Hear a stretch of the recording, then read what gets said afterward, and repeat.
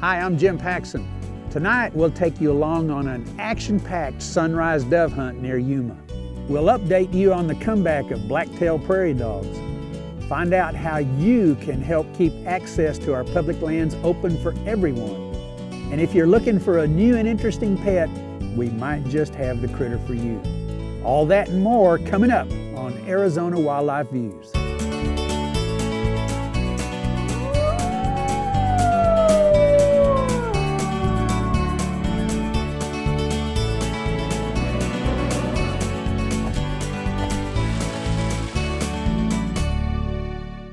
Arizona Wildlife Views is brought to you by the sale of hunting and fishing licenses and the Heritage Fund, lottery dollars working for wildlife.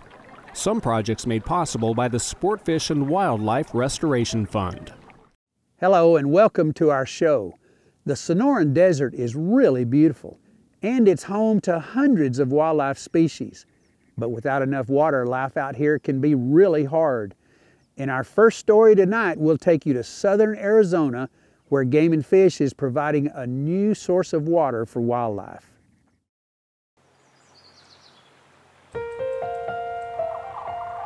There's a simple truth in nature. Where there's water, there's wildlife.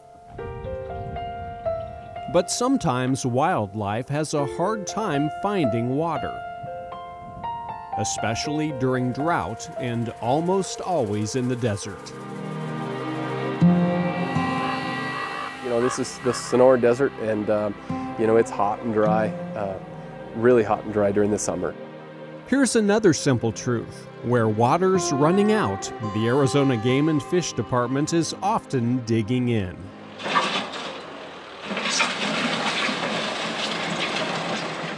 Well, we're in the beginning stages of a wildlife water development. Mark Freeberg is the wildlife manager for this swath of Sonoran Desert about 50 miles southwest of Tucson. We're in Game Management Unit 36C. It goes all the way from 3 points to the border, boundaried by 286, Highway 286 on the east and the Bob-Keevery Mountains on the west. It's mule deer country, but when Freeberg surveyed the area, he didn't find much water for deer to drink. That's why he requested this project. What it is a rain catchment. Some of the units, they have, you know, anywhere from 6 to 10, even in the Yuma region. I think they have over 100 wildlife catchments in them. And this unit actually has one, and this will be the second one. 6 1/4. That just kind of speaks for the need of water in the unit, so it is about time. The folks doing the work are from the development branch of Arizona Game and Fish. Today, they're getting some help from the Arizona chapter of the Safari Club and the Santa Rita Landscaping Company. We're basically providing some of the equipment service and the operators to dig the holes for the tanks and prep the site. I'm a user of wildlife, I'm a watcher of wildlife, and so to be able to give back to wildlife is a great thing. Put in this water catchment. That's our main goal. Toby McMillan is the field crew supervisor and a new kid on the block. See, right there is 9-6. It's my first one. But his crew has more than 60 years of experience. Almost 10 years. Just about 20 years. 34 years. They almost work like a machine, you know, from one step to the next. So, you know, I get to learn a little bit from them about how this all goes together.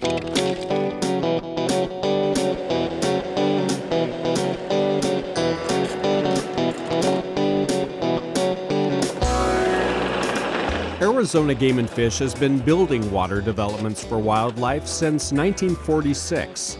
Yeah, in the 50s they started off, they were mainly cement vaults. They worked very well, but they didn't have the capacity. One of the biggest vaults is only 2,500 gallons. They would go dry and we were hauling water to them every year. The department currently maintains about 1,000 catchments all across the state. We had a fiberglass system, which was fiberglass ring tanks, and this is the latest and greatest design now is polyethylene tanks. The latest water catchments are designed to be low maintenance and to last about 50 years. But the biggest improvement is capacity. With this system, like we have 4 2,500 gallon tanks, that's 10,000 gallons. If they fill up, they will last a long time.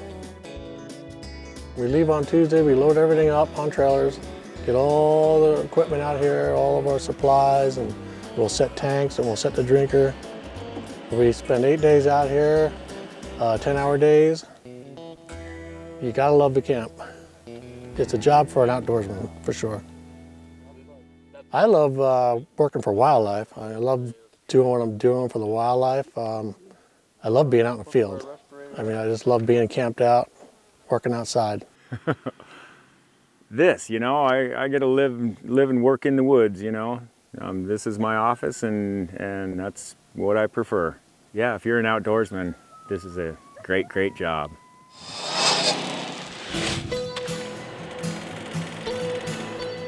The development crew connects the 4 2,500-gallon tanks to the drinker with 3-inch PVC pipe. The project will cost about $43,000. About half of the cost is covered by revenue from special hunting tags that are sold at auction. $10,000 was donated by the Freeport-McMoran Mining Company. The rest comes from a federal excise tax on the sale of guns and ammo. A metal apron that will collect rainwater is installed above the tanks.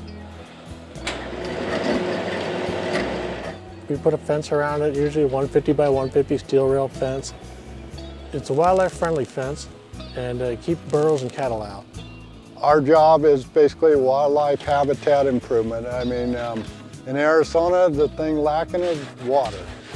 The Bighorn Sheep Society has a saying, "Sin agua mortis," without water, death. And it's so true, especially in this state.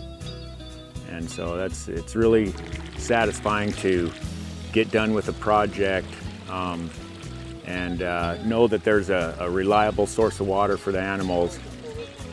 We got an apron that collects the rainwater, that's covering the tanks, that protects the tanks in a way too. So the rain falls on the apron, it goes down in the gutter, goes through pipelines into the tanks. In the bottom of the tanks, there's a pipeline that goes to the trough, and the wildlife can get their drinks out of the trough.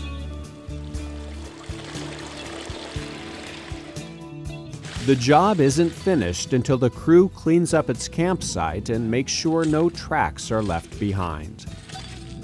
The most satisfying aspect is probably when you're done with it, you know you did something for wildlife, and when you see deer start using it, and it's a great feeling. Building a water catchment is a lot of hard work, but the payoff is worth it. Because where there's water, there's wildlife.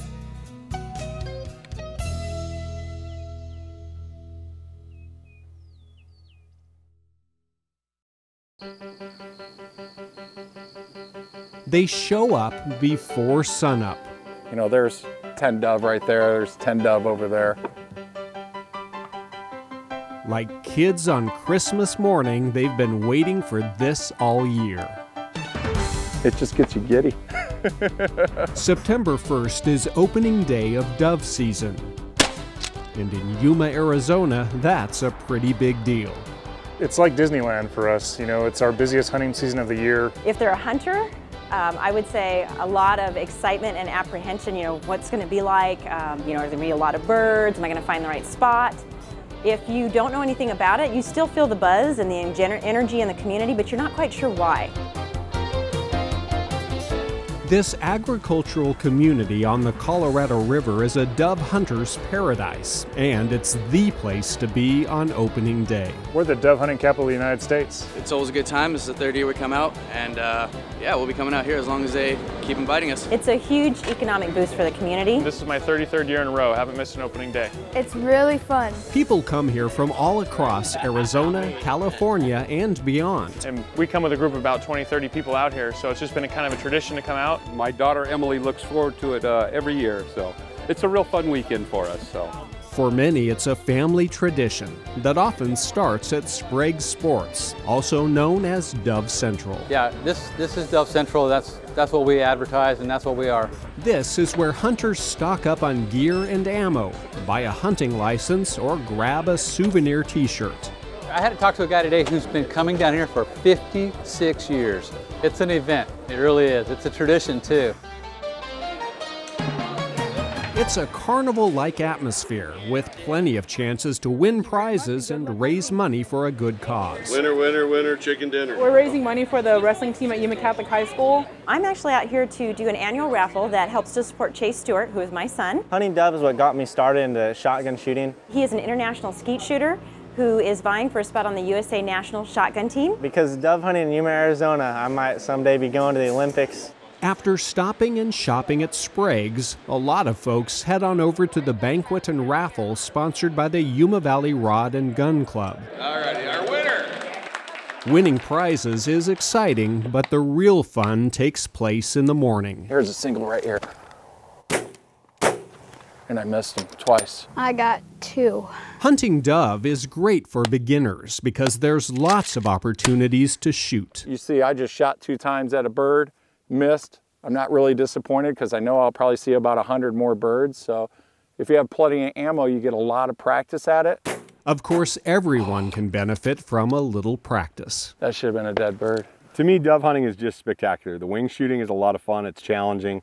And now it's even better. A new simplified license structure includes a very affordable $5 license for resident and non-resident kids. Plus, the daily bag limit was raised from 10 to 15 dove.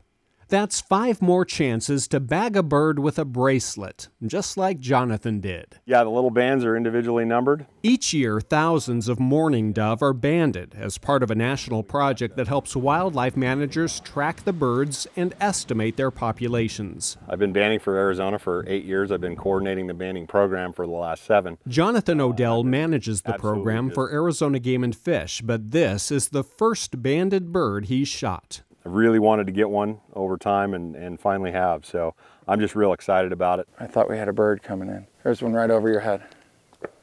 Another one right over your head. There's a perfect shot right here. I need them right here.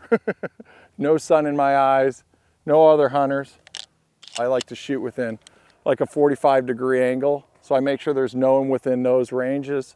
Every successful hunt starts with safety. And courteous hunters who practice good stewardship help ensure a good time for all. Sun is really smoking bright now, huh? By mid-morning, it's getting pretty hot and the birds are few and far between. It's time to cool off in the hotel pool or maybe the Colorado River. Wow. However, if you're hungry, you might want to stop at one of the local restaurants that will transform your fresh dove into a delicious lunch. Thank you very much, ladies. For a donation, the members of this girls' soccer team will clean your birds and get them ready for the cooks at Cretine's. Yeah, they're really, really tasty. You just don't want to overcook them. Now, hopefully, you saved your biggest bird for the annual Big Breast contest at Sprague's. Oh yeah, that's a good one. So you're looking at 68.5, so that one's in the lead right now. This guy had the lead for a while, but the winning breast weighed in at just over 70 grams. Not quite ready to call it quits, we're back in the field for one last hunt. I wasn't even shooting at that bird, I was shooting at the front bird. Here he is. Nice. Oh, that's a collar dove too. When the sun disappears, opening day will be over. But anticipating the next opening day of dove season in Yuma will have only just begun. It's a tradition. Dove hunting, the September 1st holiday, getting together with friends and family, enjoying some wing shooting and just spending time together.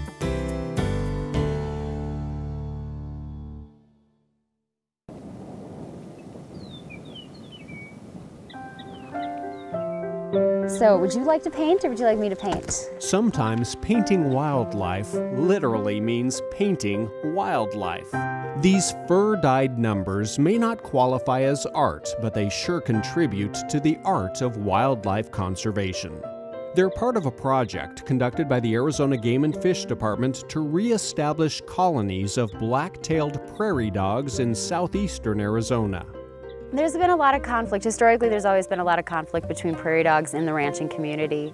Many ranchers see the prairie dog as a pest that competes with cows for forage, a rodent whose burrows are injury hazards to horses and livestock. In the early 1900s, a government campaign to exterminate these chubby little rodents decimated populations across their range of central North America. Arizona was the only state to completely wipe them out. They were mostly extirpated by the 1920s and 30s, but the last one was seen in 1961 in Arizona. In 2008, Arizona Game and Fish began re-establishing colonies of black-tailed prairie dogs at the Las Ciénegas National Conservation Area southeast of Tucson. On land managed by the BLM, the department built starter burrows and let the prairie dogs expand from there. We did another one in 2009 and a third colony in 2010. Every month, biologists and volunteers check on the colonies. Those numbers they paint on the prairie dogs help them identify them from a distance. But twice a year, they trap the prairie dogs to get a closer look. Last fall when we trapped, we had about 45 to 48 at each of them. All right, so we just need to pick everything up and head back down. They take all sorts of measurements. And there they go. And then we're going from the very edge of the heel all the way out to that middle digit. And for total length, we're just adding the body length and tail, right? Correct. This work benefits the entire ecosystem because prairie dogs are a keystone species, a critical part of this grassland habitat. Once you take that animal out of the system will change in its absence. The digging and grass clipping they do produces soil rich in nutrients. Their burrows help rainwater soak into underground aquifers. They also make great homes for other wildlife. We have a lot of different reptiles and insects. There's burrowing owls, badgers will live down there. Prairie dogs are also an important prey species for a variety of animals, including the endangered black-footed ferret. So when you take out an animal that does so much, then yeah, you do screw things up. Before these prairie dogs are returned to their burrows, they get a brand new paint job. It may not be museum quality, but it's definitely a masterpiece of wildlife conservation.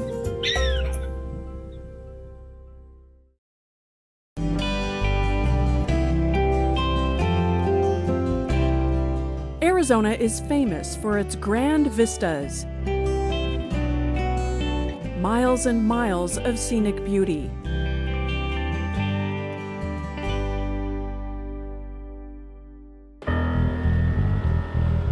But there's also a not-so-scenic side.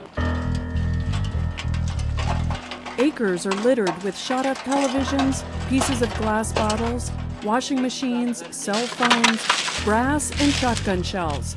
These piles are called trigger trash. The biggest issues we have with this area were the increase of target shooters and people coming out and shooting up the natural resources, including the saguaros and the palo verdes, and then not hauling out their trash. It's been a huge problem for us. And with the volunteer project that we have going on today, it helps us get the area picked up and get it looking nice again. Aside from tarnishing the beauty of the desert, opportunities such as recreational shooting can become prohibited when areas aren't maintained and taken care of. So it's really up to the public to get out there and take care of those lands they enjoy using. We probably have about 65 people that showed up today, even in the threat of bad rain. Dusty Bun Shooting Club came up with a great idea to make the cleanups better, feasible, and not wear out our volunteers. And volunteers are very, very important for this. So we came up with an idea with front-loader tractors. We have vehicles you'll see running up and down that'll make runs back and forth continuously so we don't wear out our volunteers. The volunteers bring the bags up to the road, and we continually just have a running back and forth of vehicles picking up the litter and the bags that they fill so our volunteers can be more efficient and more condensed in certain areas, and then we can move around like that, which makes for a better and more efficient and less wear and tear. And we limit it to only 1 or 2 vehicles, because that, again, we don't want a lot of vehicles all over treading on the land and extra tracks and grooves and so on like that. Along with the Dusty Bunch Shooting Club, the cleanup was sponsored by Tread Lightly, the Bureau of Land Management, and Arizona Game and Fish. While there is a wide variety of trash being collected, not all of it is going to stay trash. Everything that can be recycled will be. Last year, there was a lot more big things. This year, we're working on little stuff. Little stuff is a lot more tedious, doesn't take up as much space, but is equally as important to clean up out of our desert. So we decided to focus on scrap metal, like shell casings, and things like satellite dishes that people are using for their target practice. I brought 8 95-gallon containers for scrap metal. I've got the back of my pickup truck and some room in our trailer, so we're hoping to at least get 20 cubic yards of scrap metal today. So the obvious question is, why do people trash the areas they love? I think it's just not realizing the consequences of their actions, but you have everyone out here today is most likely a target shooter, and so they're doing their part, and they're just working to, you know, spread the message to other people that enjoy recreational shooting so that they can do the same. But getting people to change bad habits can be difficult, and land managers and wildlife officers can only do so much. That's where organizations like Tread Lightly can make a difference. In Arizona, we've got our Respected Access is Open Access campaign, and that's really an effort to raise people's awareness to trigger trash and litter out on our public lands and try to take care of these lands so that we can continue to access them for opportunities like recreational shooting and whatever you choose to do when you get outdoors. Trigger trash is litter, and when you leave it behind, you trash the reputation of responsible hunters and shooters. Set an example and encourage others to protect public land. Remember the golden rule of outdoor recreation: leave the wild places you visit the way you would like to find them. Some of them are heavy. This one is light. It was moving day at the Arizona Game and Fish Wildlife Center. At least it was for about 60 Sonoran desert tortoises that were moving to new adoptive homes. Around 8:30, there was a huge pile of people outside the gate, and it made me really happy because those are the dedicated people that really want their tortoise. The prospective tortoise adopters, who were lined up before the facility opened, had applied online for adoption privileges ahead of time. They were also required to bring photos to show that their yard has proper tortoise habitat. Once the paperwork was cleared, they were allowed to come in and find the tortoise they felt was just right for their family. You peed in there, huh?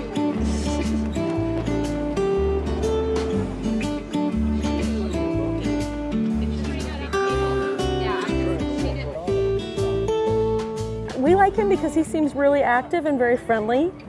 When I picked him up, he went right up onto my neck and was kind of pushing up against me, and we really like that. Yep, snuggle. He seems to have good personality and be pretty active. When it comes to being active, with a tortoise that can be a relative term, but they certainly have no shortage of personality. I think tortoises just fascinate people. They're a little bit different than a dog or a cat, but they can still make a nice pet. They're low maintenance, and so when we put out the information that we were looking for homes, we actually had a really good turnout of people that were interested in taking care of them. And I think too, they're an iconic desert species that people here in Arizona really love. Oh my goodness, I love turtles. When we saw this on TV about adopting, I think I was probably your first application. The tortoises up for adoption today range in age from 6-month-old hatchlings to 3-year-old youngsters to 50-year-old adults. Since tortoises can easily live for 100 years, anybody who adopts one needs to be ready for a very long commitment. We will have to make sure that he's inherited. Yes, yeah. definitely. So that he'll have a good home when we go. Huh. What, I'm going to live 100 years with them. The Wildlife Center holds adoption events like this because there are too many tortoises and not enough homes for them. The problem comes from captive tortoises being allowed to breed, and they can produce a lot of offspring in a short amount of time. Game and Fish frequently gets calls to come to someone's home and pick up 40 to 50 unwanted tortoises. Okay, you ready? Yeah. Good Lord, you're going to need someone to carry it out. Before being put up for adoption, the tortoises are quarantined until they are given a health exam by one of the Wildlife Center's cooperating veterinarians. Once they are deemed healthy, they can be made available to the public. We can't let him back out into the desert because once the tortoise is captive, you have to keep them in captivity. If you put them out into the wild, two things. One is you can jeopardize the wild population by introducing diseases like upper respiratory diseases. And also for that tortoise, you think you're doing them a favor by releasing them into the wild, but that tortoise doesn't know where to find food, water, shelter, and often it can mean that the animal ends up dying because that's not habitat they're familiar with. They're just so cool. Before you think about adopting a tortoise, find out as much as you can about their care and habitat requirements. They will need an enclosed area in your yard free of potential hazards, such as a dog or a pool, and the area must include a burrow for the tortoise to escape Arizona's extreme temperatures. This is Wyatt. He's got a great house. Our whole backyard is tortoise haven. He's gonna have the greatest place. If you are willing to do the research and provide the right environment, tortoises can make a great addition to your family. They're really low maintenance, they're really easy to take care of, and they're great for kids because they come right up to you, they eat out of your hand. I just think they're awesome. He loves you. Well, that's our show. For more information on adopting a desert tortoise or anything else we covered in the show, visit our website at azgfd.gov. For all the fine folks at Arizona Game and Fish, I'm Jim Paxson. We'll see you next time.